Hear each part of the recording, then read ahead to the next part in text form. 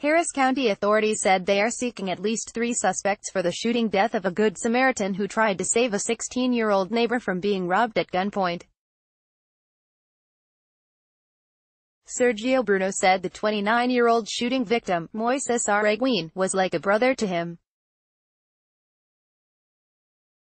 He said he was chatting Friday night with Araguin, who lived a few homes away, and then was sitting on the back of his truck alone when men who had been driving on the street jumped out of their car, pulled a gun on him and demanded cash.